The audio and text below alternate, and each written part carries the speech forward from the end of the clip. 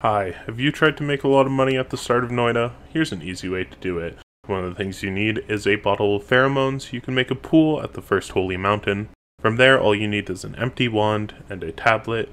Get an empty wand by just emptying out any spells from the wands, even your starters. You can get a tablet near this lava lake here. It's just on the right of the first level. From there, all you need to do is put your wand into the pool of pheromones. A whole bunch of invisible enemies trying to possess the wands will start floating around it, so you can just toss your tablet around, killing those enemies, making some money early on.